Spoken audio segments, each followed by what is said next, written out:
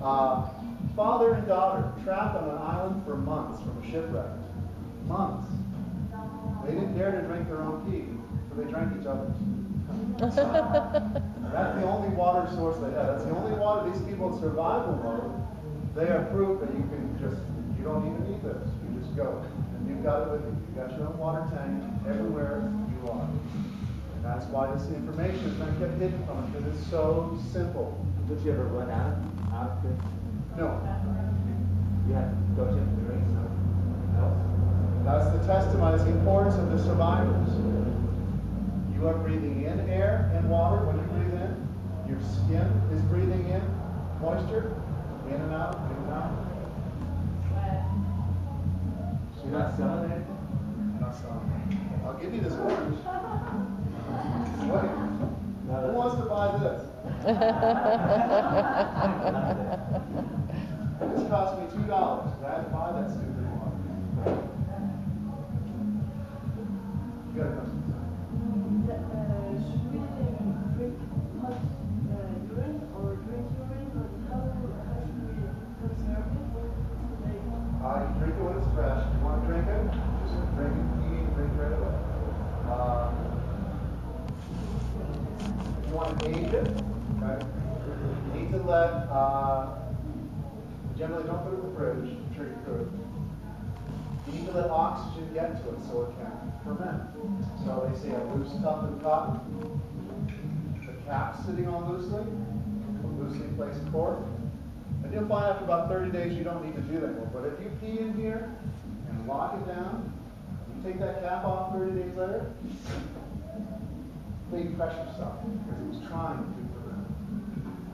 And after about 30 days, we have about 4 or 5 gallons in our closet. We just leave the cap on and just let it sit there. It gets older and older and more powerful. Maybe every 6 months I might take the cap off to see what happens. It usually isn't doing that pressure thing anymore. And that stuff is primarily like top because it's so strong. Only top. Yeah. Yeah, you could. I mean, I've given my dogs bath and he'll like, I don't know if he wants to get rid of it or what, he'll start lapping up out of the bottom of the tub. And it's 30 days old. And if you try to put that stuff on in a bathroom where there's not much airflow, it like gets in your eyes. It's amazing. The reason the guys had to pay a tax on it in ancient Rome is because if you age it long enough, a number of things happen. It turns into a bleaching agent. You can bleach wool completely white. It turns into a soap. The ammonia content becomes so thick that it becomes slippery in your fingers. Now, I used to think it was just an astringent. And it would kind of, I saw if you go with greasy hair and you put urine in your hair, it cleans it. It's a horrible. But you combine your hair greasy enough with, say, 30-day-old urine. When I finally did that, I didn't realize they were actually talking about a sudsy soap. You know, you put some shampoo in your hand, that clear liquid, and you start going, it starts getting fluffy up there. That finally happened one day. I had some old urine. Holy white foam all over my hand. Human urine come in contact with fat, creates a soap. So they used to use it to wash their laundry.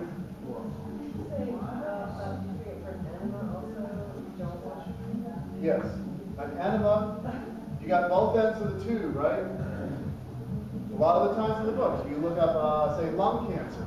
You go do an enema. Wait, not my lungs, not my ass. It's your biggest sewer pipe. You put urine up inside there, and let it sit there, and you got all that compacted matter from the years. We have each had black rings falling out of us, black circular chunks of this crispy, hard stuff come out of the door. It doesn't look like any feces you've ever seen, but it's all the old compacted matter sticking to the walls of your intestines. Your biggest sewer pipe, you let that one clean out, all the other ones, which are smaller above it, start falling into it. So a lot of times, it's a very powerful cleanser to do an enema. And it's a very innocuous way of cleaning yourself out. One last little question.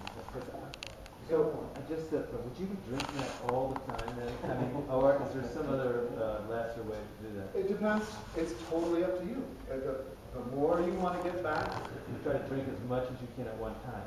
I mean, it's not like you just take every time, but I was just thinking glass about this one. Completely up to you. The more solvent you pour down, the more you're going to get cleaned up. So it's literally a dial it in, you can even dial in how bad